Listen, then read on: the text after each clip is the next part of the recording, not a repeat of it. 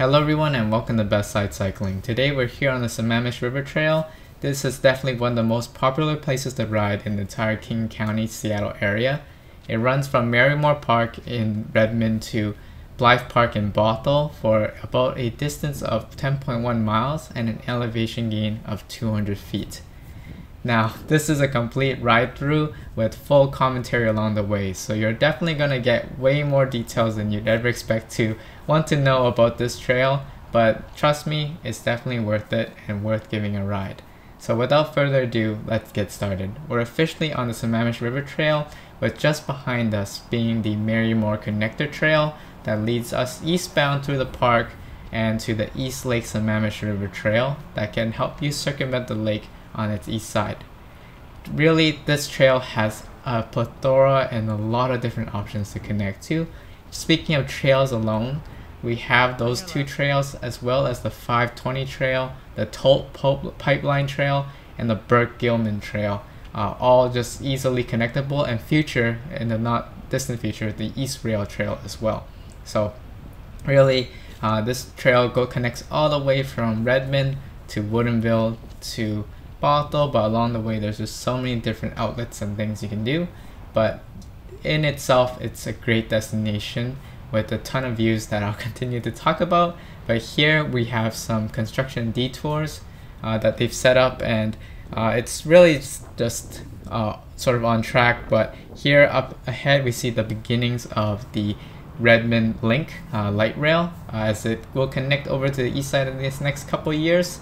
More on the sort of southwest end of things. It'll reach all the ways here to Redmond soon after that, so that's super exciting. But yeah, as I was saying, the Sammamish River Trail is already a super duper popular spot for everyone, families, walkers, joggers, rollers, I've seen sort of everything. Even equestrians are sometimes here, with great sights of the Cascades, the Sammamish River Valley, Mount Rainier. It sort of has it all, but for me, my favorite part is once you get really close to sort of the Woodinville wineries, it really feels like you're in a completely different space, from suburban to just sort of out in wine country or something like that. But anyway, as we continue here, we're gonna reach sort of one of our first connections. Be careful on this sort of bridge and blind corner. I've definitely seen people sort of riding down this way too fast, so heads up here. But anyway, this is the first part where you can connect onto the 520 trail. So if you make a right here coming up, right about here, you can go onto Leary Way, and then there is a direct path onto the 520 trail westbound. Careful though, that's a little hilly, but I will definitely make another video on that. But that will go all the way towards Seattle, so that's part of a really great loop that I'll talk about more. But here on the right, if you make that turn out that I was just past, then you can reach Redmond Town Center. So this whole south area is packed with amenities, being right adjacent to not only the Sammamish River, but also to Redmond the city, at City Hall, a lot of bike shops right here, Element Cycles being one of the closest ones. There's a lot of different things, so it's pretty exciting here, just closer to the sort of Redmond core. But needless to say, there's a lot of things to do on this trail. So as you keep going along here, I think one of the main questions people might have is like, how do you access this park, and where can you go to sort of start your ride? I think the most common options are probably among all the parks that it passes through. So Marymoor Park is one of them, but you do have to pay parking there, a small fee. There's also going to be Blythe Park in Bothell, and then there's going to be the Wilmot Gateway Park, and then the 60-acre park along the way in that Woodinville area. So as you see here, there's going to be sort of a lot of little outlets throughout the trail that leads you onto different roads. I probably won't cover all of them. It's super duper in detail, unless I know that there's something right there. But yeah, so with all those different parks that's connected to, I think I just mentioned like 5 of them. There's a lot of easy ways to enter a trail. And up here too, you see this sort of wooden bridge. This is the Redmond Connector Trail that goes sort of west and north, and it connects you right in the city, but you can then detour it onto this trail. But this footage I took back in October, so definitely you'll notice a lot of the autumn foliage and everything else. And the really amazing thing is that I really just rode through this entire thing. So I was definitely, being here riding on the Sammamish River Trail, it is super duper flat, and definitely the pavement, I would say, is really nice compared to the likes of the Burke Gilman, where there's often a lot of roots and bumps. The Sammamish River Trail definitely feels a lot nicer, though I will call out that there are parts of it closer to this side that do have some things to watch out for, but all of those usually will be outlined by paint on the ground, so actually look out for those if you see it. And as always, if you enjoyed this video, please roll over the like button and subscribe, and hit that bell icon just in case I upload any videos. We cover local cycling content here in the Seattle King County area, and everything from bike infrastructure, bike climbs, and just videos in general to get you on your bike. So here, this green open space I believe is called the Stroll, with some nice playgrounds and things to do. And that's one thing that's really awesome about this trail, is that I find that there's just a lot more places to sort of stop, to turn off, and sort of enjoy. I guess the Burke Gilman closer to the middle parts, there's definitely a lot of different attractions, but in terms of just like a family-friendly trail, this is probably one that takes the wins in that regard, just because it is a little bit, quite a decent bit wider, the trail's nicer. And on that note, I want to talk a lot about just how we ride this trail. Really, the speed limits here in the King County area is 15 miles per hour on trails, and I think that's a very suitable number. I know that a lot of people ride on this Sammamish River Trail can get really, really fast, and it's honestly in some cases just quite safe to do so, just because you have these big open sight lines that you can sort of see now. But just in case, I think it's really worth saying that if you do start to get closer to pedestrians, other people, definitely watch out, especially little kids or dogs. They are really, really unpredictable, and you don't want to be the person to crash into anyone else. Moving on though, so as we start to exit from the Redmond area, there's sort of I started to note them ahead, a few sort of key sites along the way, but the one that we're soon approaching now is going to be sort of the Sammamish River Valley coming up onto the left, and that's also, I think, a very, very big golf course, but some really fantastic views, as well as just this really big tall tree line here on the right that sort of continues for a lot of our way, all the way till we get a lot closer to Woodinville. So up ahead here, I think there's a bridge that can connect you across to the Sammamish River Valley. There's also some trails there. I think one of them's called the Puget Power Trail. I haven't personally ridden it, but it is here, and it's this connection I've seen a lot of times.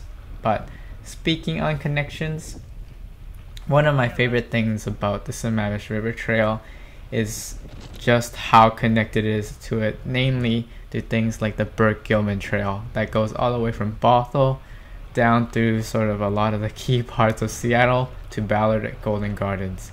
And you can literally ride from end to end and connect all the way, but I'd say one of the most common and favorite routes of mine is doing sort of the north side, where it's just the Burke Gilman connected with Sammamish River Trail back onto the 520 trail.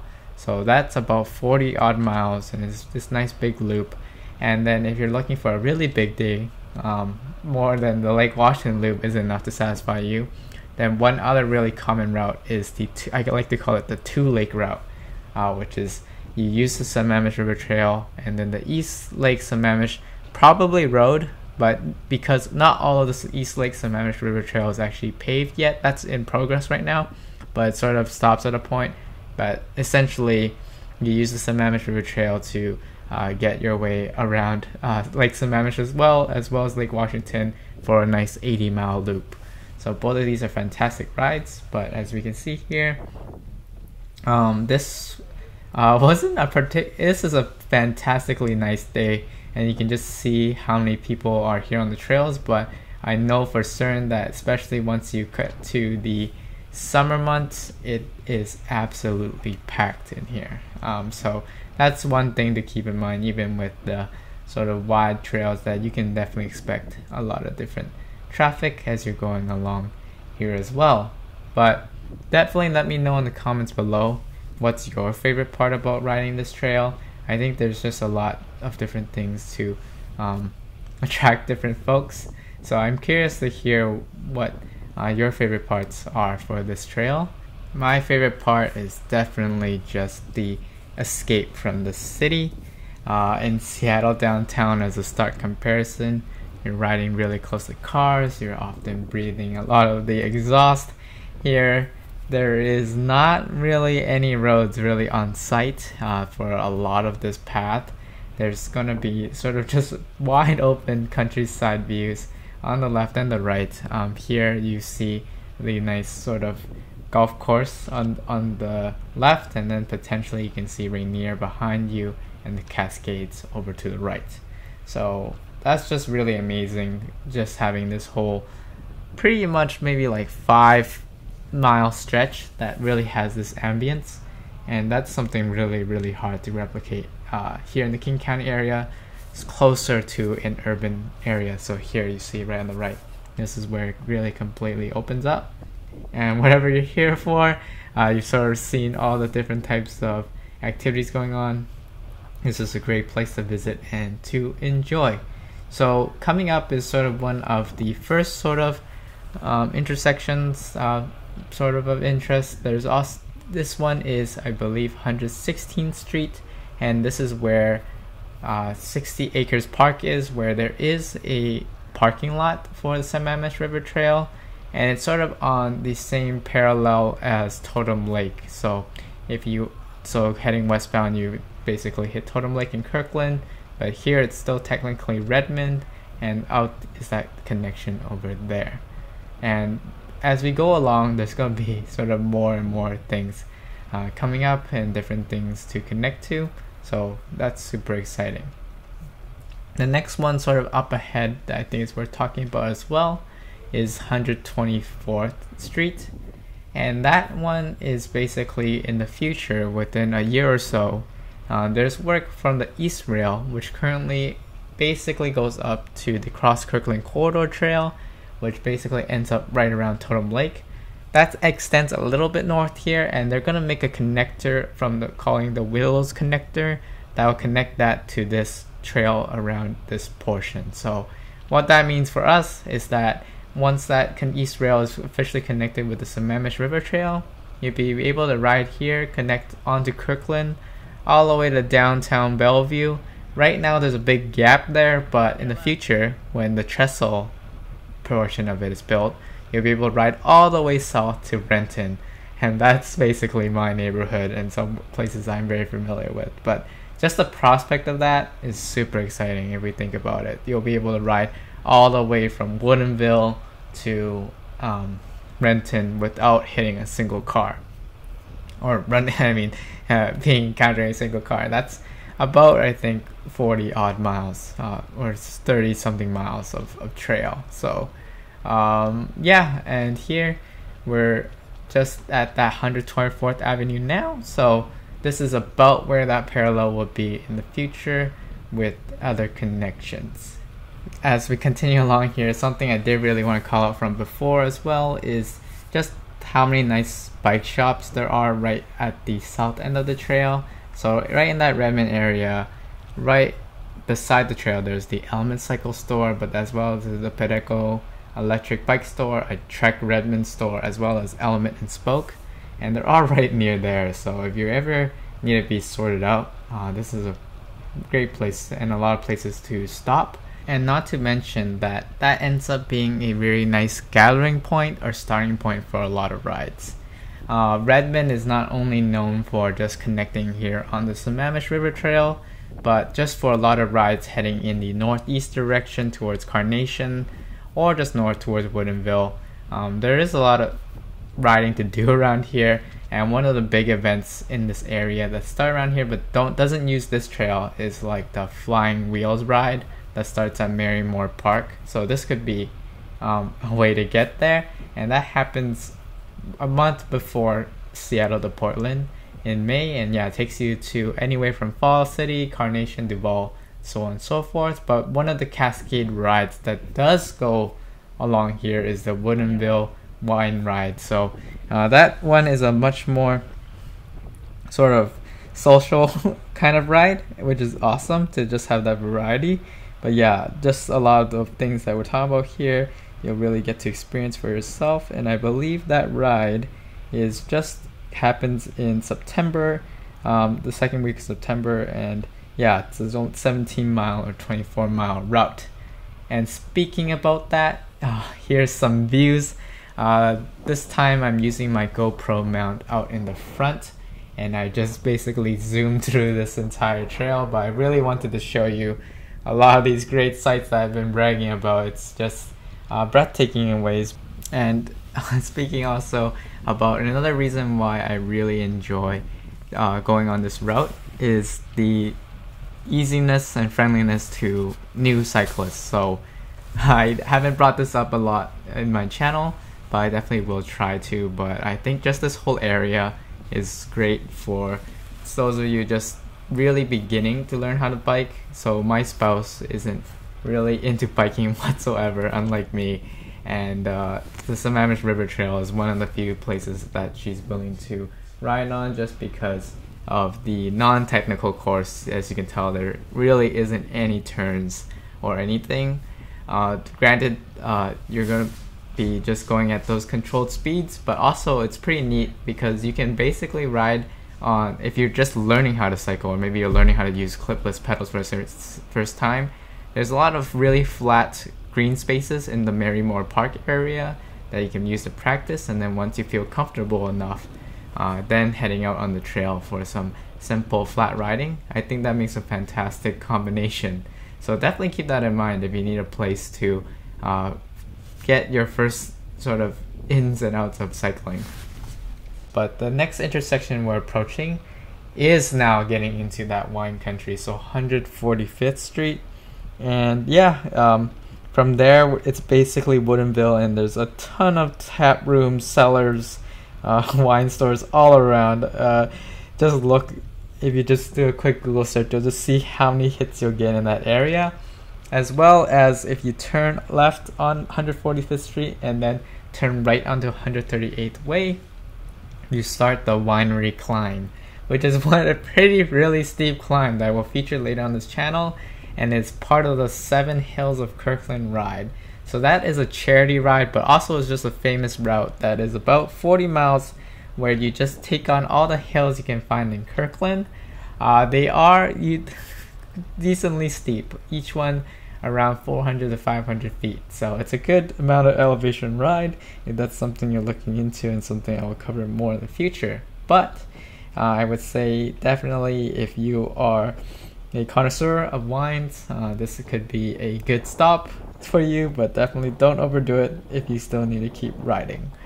And another thing to sort of call out here is definitely, at least in this section, there's a bunch of big manholes on the ground, but there's also the tunnels that you pass by occasionally, and some of them do get a little bit on the narrower side and sort of dark, so that's something else I would definitely look out for, like you see in here. And then with the ongoing construction right now, it's actually quite tight. But this is 145th, what I've just been talking about, and you can turn out onto that using this junction right here.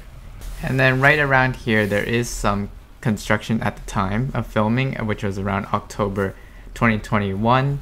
I think basically along the trail, there's always candidates for construction, but this is near, I think it's called the North Shore Athletic Fields. But the nice thing also about this trail is, and there's a lot of nice things, but there happens to be multiple restroom stops along this 9-mile path. This one, as you can tell right now, is sort of blocked off, but hopefully I think within this year this should be all opened up again and ready for riding, which will be great. And then up next is actually another trail connection, and this is the Tolt Pipeline Trail. that's gonna be coming up, and this is a gravel route, so it's gonna be pretty different from everything else around here. And definitely, if you want to give that a shot, there is the really famous hill coming, and it's here on the, if you can see the signage here on the right, that was indicating the pipeline trail. And yeah, there is a really famous climb there called the Heart Attack Hill. It's definitely worth a try if that's something that you're interested in. But gravel is something, unfortunately, that I don't have too much expertise on, so if you do have any particular questions, leave them below and I'll get to it and try to find out some answers. But now we head into a different scenery as we start getting sort of north end of Woodinville and slowly entering into Bothell. The ride turns a little bit more into shaded forest, little turns and such, a couple bridges, but still overall great views. And I think one of the most popular sort of destinations or stops if you're just riding along the Sammamish River Trail is one that we'll be passing up ahead soon, which is the Wilmot Gateway Park. It's this really nice park that has another restroom here. Maybe I'll just make a list of how many there are along this trail, but that's a really nice rest stop. Also a really common gathering place just because it's pretty accessible and lots of parking up there. And if you're still in this video, I really appreciate it as you sort of sat through all this commentary. And one other topic that I think a lot of people might be interested in, especially talking about such a nice long trail, and as you've seen in the video, just so many different types of users, is the topic of e-bikes. So e-bikes actually have 3 different classes. So there's the class 1, where it's basically just a pedal assist up to 20 miles per hour. Then class 2 is similar, but except it also has a throttle, so you don't need to necessarily pedal. The rad power bikes, a lot of them do this. And then the last class is a class 3, a speed pedelec, where they can provide assistance and reach up speeds up to 28 miles per hour. So majority of e-bikes you'll find and you probably have are in those first 2 classes, and they are allowed to basically be treated as a normal bike. So whatever normal bike they can be, those can be too. But actually the class 3 ones are not technically allowed on the shared pathways.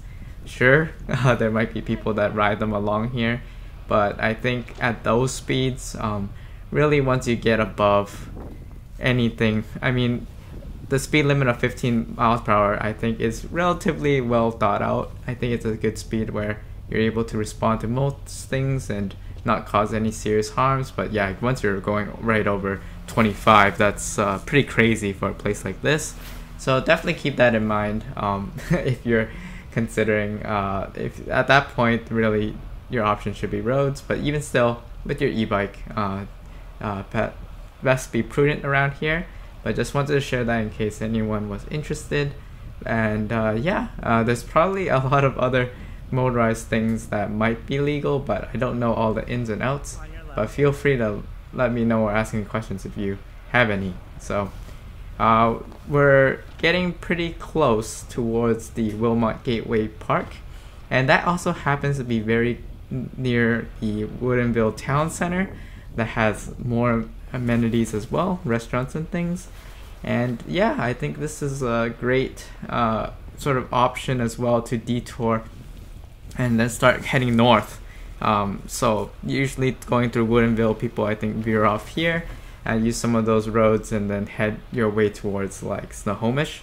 Of course, one of the most popular and famous trails there being the Centennial Trail, which is basically a 30-mile paved trail that goes all the way up north, and is a dear favorite of mine because I'm from Canada and Vancouver. So just I've done the riding from Seattle to Vancouver party before, and I'm always interested to ride up north towards those places just to get knowing that my destination is basically home. So yeah, and then from there there's probably a ton of other rides and suggestions. If you have any, definitely just share them with others down below. But here we are at the Wilmot Gateway Park. I think the reason why I really like this park is really because of just all the open seating space, and the washrooms are big, multiple stalls and everything. It's something you take for granted, to be honest. I've tried to do some rides before in the middle in 2020, and yeah, having at that time they cut access to these amenities, and it's sort of crazy how much you actually rely on them to grab water or just have a good break. So definitely, whether you're coming in from this direction heading in the northwest or the other way, definitely consider using this as a good and nice rest stop. So here we're really getting into the Balto area and starting to really get close to the final sort of destination of the Sammamish River Trail, which is the Blythe Park, and right there will be the Burke-Gilman Trail at the end of this video.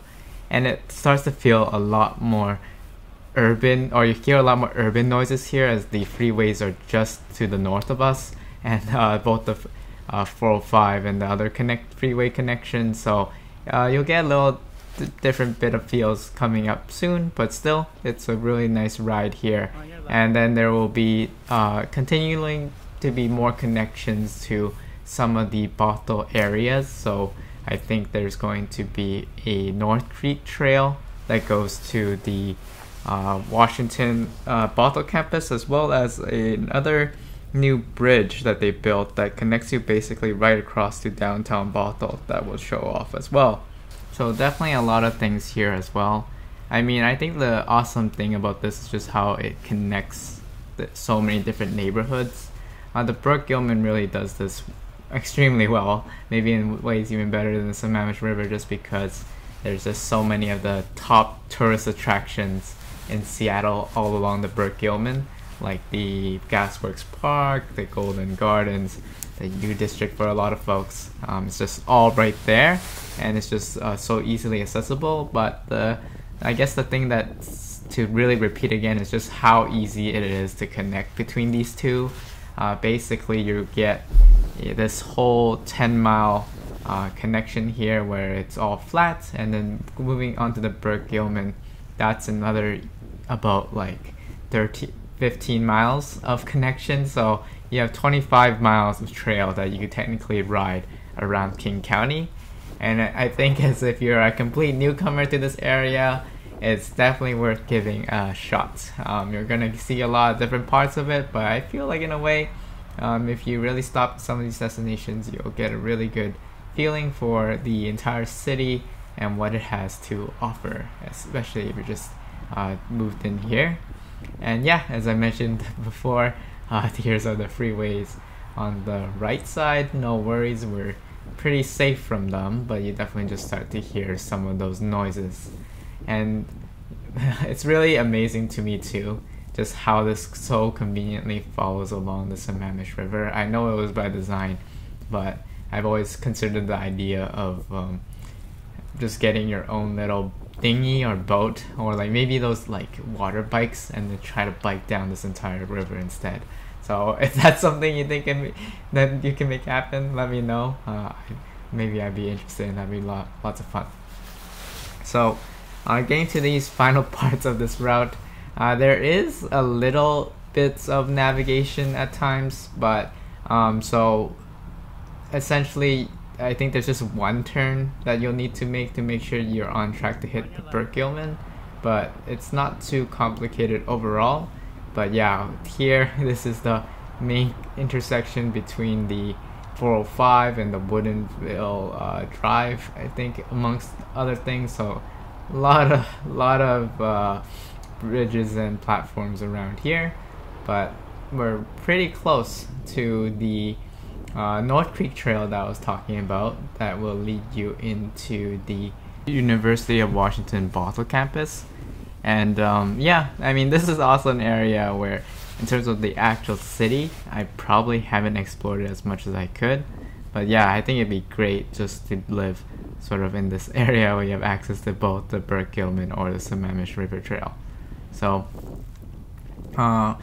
we have another nice little bridge here, and then I believe right after this you see that there is this sort of turn here, this other opening, and that was the North Creek Trail, and that'll take you right along there. And then the interesting thing is that we actually encountered this little awkward gap. It's still sort of technically protected bike lanes. As you can see here, there's a cycle track on the right. This portion isn't very long, and it's also not very busy. But yeah, for whatever reason, this section is not a full isolated trail. So what happens is you basically go on the cycle track, and then up ahead is going to be a crosswalk that connects you right back onto the trail, taking you onto some nice windy turns and forested areas. So yeah, I mean, if any of you know the context behind this, let me know. Though you can see I sort of make a maneuver here to sort of ride on the road and just make a left turn onto the trail. But definitely do whatever is comfortable with you, and make sure to stay safe, as this is the only real gap in this whole trail, and at least there is technically protected bike lanes.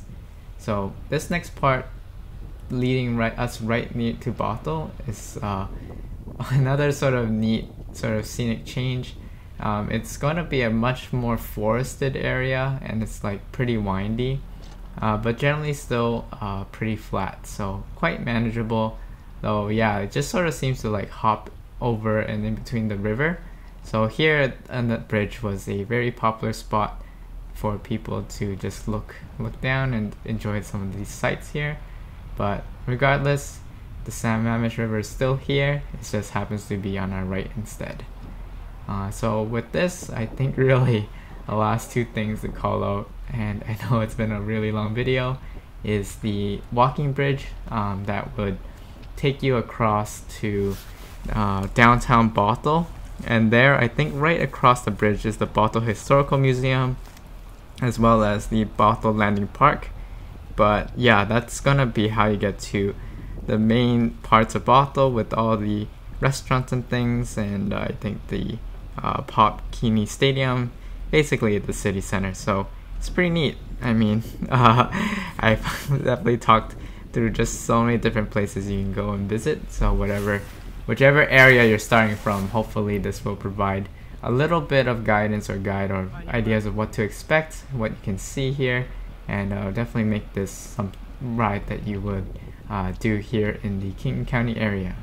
And then coming up ahead here is actually, I think, another park that I missed of a potential parking area to start, and that is the aptly named Sammamish River Park. So just in a quick turn, we're going to see a bunch of cars parked here to the left, and that's going to be the entrance there. And this is really bordering what is defined as the Sammamish River Trail, soon turn into the Burke Gilman. So yeah, right here to the left, this is the Sammamish River Park. And yeah, another option amongst many that I sort of listed to where you can join up with this trail and find good easy places to park and start your ride. And then coming up here is the newly built connection to the old walking bridge, as it's called on Google Maps, into the Bothell area. So you can ride up this slope and then go across the bridge to access all those Bothell amenities I just mentioned earlier. And yeah, I think it's pretty cool that they definitely made that bike accessible. You saw steps there at the end, but they did definitely make it a point to have that slope. And we're just about there. We did notice a little bit more of the paint markings on the ground just back over there. That just means that there is uneven bumps, but generally it's really fine all throughout the trail.